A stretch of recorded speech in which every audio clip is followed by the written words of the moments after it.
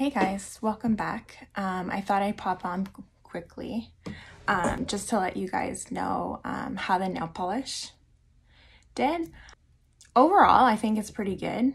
I don't get that many days out of like one application of nail polish because one, I get bored, and two, I'm really rough on my hands. So all in all, I think it's a good purchase. I think if you want something like different, like holographic, sparkly, anything like that, I think it's a good idea. I think her products are well made. They're cruelty-free, vegan. Yeah. So basically, I would give it a shot.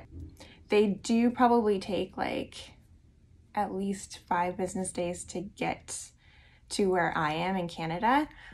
So depending on where you are, you may get them faster or slower.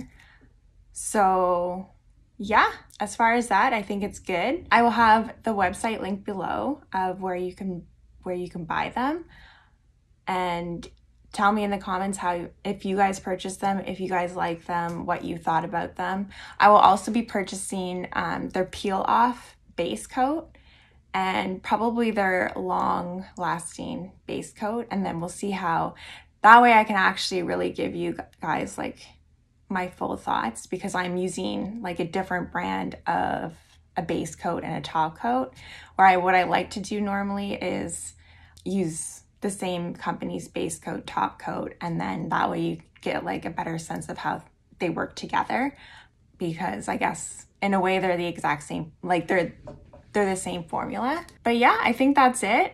Thanks for watching, and